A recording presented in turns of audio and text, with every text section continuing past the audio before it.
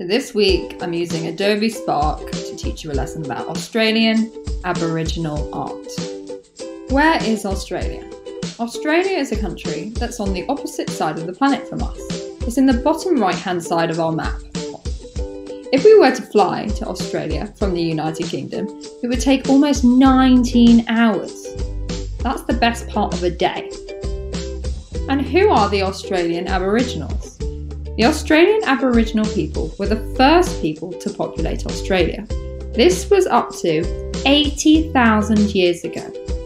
And of course, we're looking at Australian Aboriginal art. 20,000-year-old cave paintings have been found in Australia, painted by the Australian Aboriginals.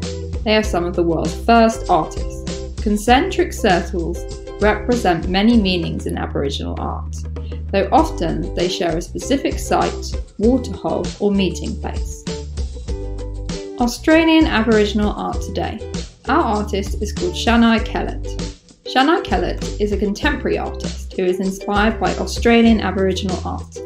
Can you see any similarities between the traditional Aboriginal art and her art? Look at the shapes and look at the patterns. What are we making today? Today we are making a spotty circle painting inspired by Shanai Kellet and traditional Aboriginal art. What resources will you need? Well, I've used pencil, paper and acrylic paint, so any sort of liquid thick paint will do, and watercolours as well.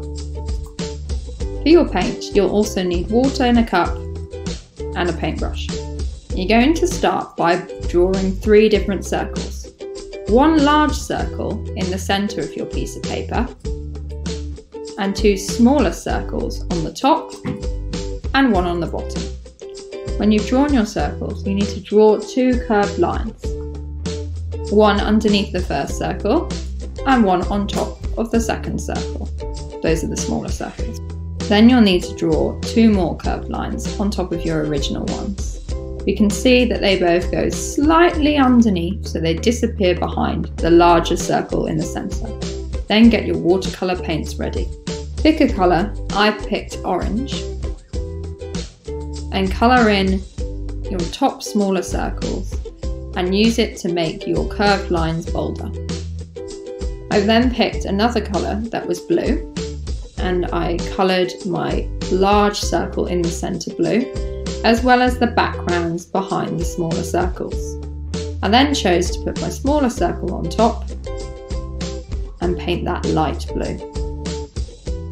Paint the inside of the 2 lines black, and then paint a black outline around the outside of your larger circle.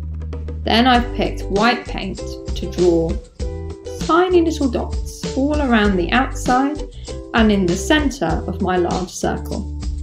I then painted dots around the outside and the inside of my smaller circles on the top and the bottom. I filled my black lines with small white dots, and I also used a variety of different colours to add dots to the inside of my centre circle.